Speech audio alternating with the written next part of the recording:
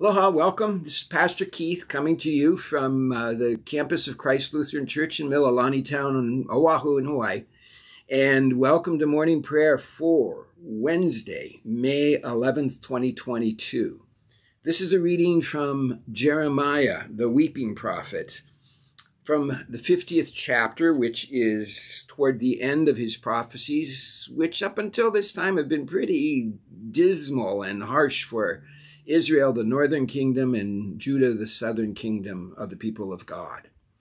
And so here he promises judgment against those who destroyed the two kingdoms and their restoration and their forgiveness. A restoration and a forgiveness that when we feel punished, judged, that the wrath and the law of God are heavy upon us, we too can know forgiveness and restoration.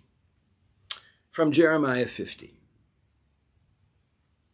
Israel is a hunted sheep, driven away by lions. First, the king of Assyria devoured it, and now at the end, King Nebuchadrezzar of Babylon has gnawed its bones. Therefore, thus says the Lord of hosts, the God of Israel, I am going to punish the king of Babylon and his land, as I punished the king of Assyria. I will restore Israel to its pasture, and it shall feed on Carmel and in Bashan, and on the hills of Ephraim and in Gilead its hunger shall be satisfied. In those days and at that time, says the Lord, the iniquity of Israel shall be sought, and there shall be none, and the sins of Judah, and none shall be found. For I will pardon the remnant that I have spared. I will pardon the remnant that I have spared. I had an Old Testament professor in seminary who liked to say, how do you get to a remnant?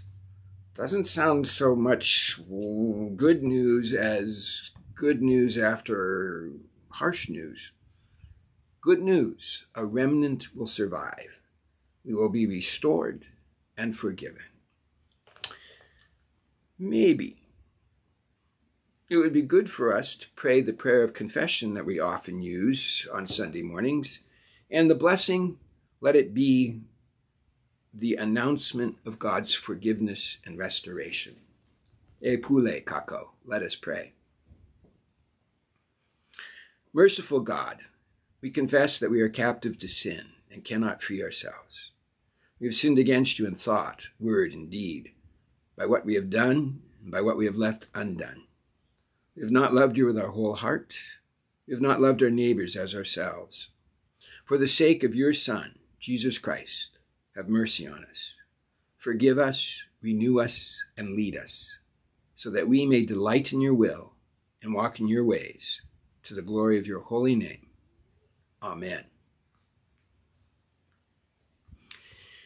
In the mercy of Almighty God, Jesus Christ was given to die for us, and for his sake, God forgives us all our sins.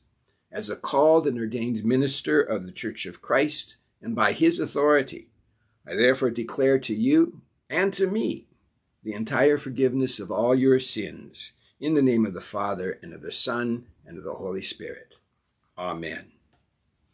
Go in peace into this day, knowing that God is with you, and that you are safe.